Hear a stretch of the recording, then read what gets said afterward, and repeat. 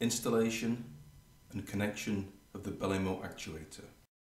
Before starting any work, ensure that the mains electricity is switched off. Mounting the BELIMO actuator on the mechanical flap.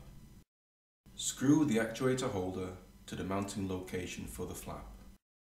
Before fitting the actuator, turn the flap to the extreme position, open or closed. Attach the actuator to the axle of the flap and fasten it to the prepared bracket. Tighten the actuator to the axle of the flap.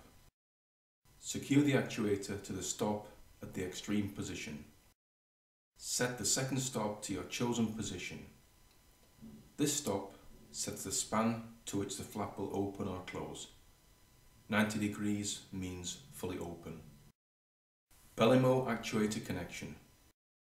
The actuator includes 3 cables, white and brown as working live and blue as neutral. Connect the blue cable to the neutral wire. The direction of rotation when connecting the brown cable to the live wire. See illustration with arrow. Direction of rotation when connecting the white cable to the live wire. See arrow. When connecting both the brown and white cables to the live wires, the direction of rotation is the same as in the previous illustration.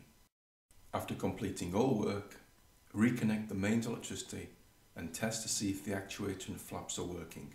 Full opening of the flaps takes 75 seconds.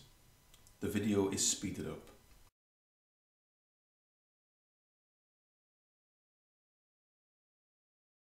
All work involving electrical installation can only be carried out by a qualified and trained person.